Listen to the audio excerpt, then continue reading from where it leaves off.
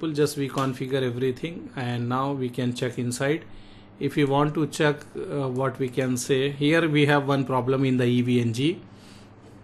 In the real world you will not have this one you will get duplex mismatch.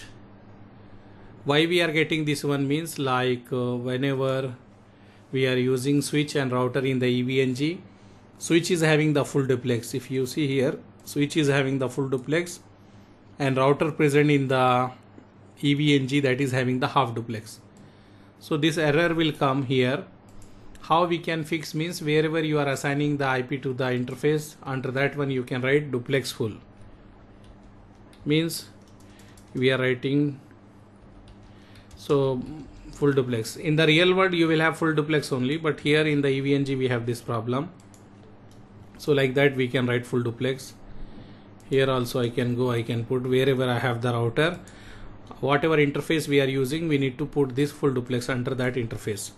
So all are having the same interface, so we can go here, we can write already. I think we are under that interface, so just I wrote full duplex. And here let's see, here also I am under that interface, so I wrote full duplex. Here let's see, here also I am under that interface, so I put full duplex. Just you need to right click from the mouse, so automatically that will come. Whatever we copy, right click, so it will paste here. And whatever you select like this, automatically it will copy in the putty or in the secure CRT.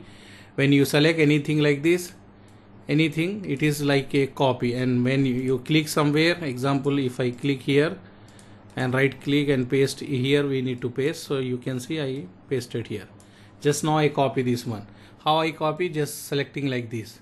And in putty, if you want to paste, you can paste. How we can paste means, just right click, so it will come like this. You know this before, or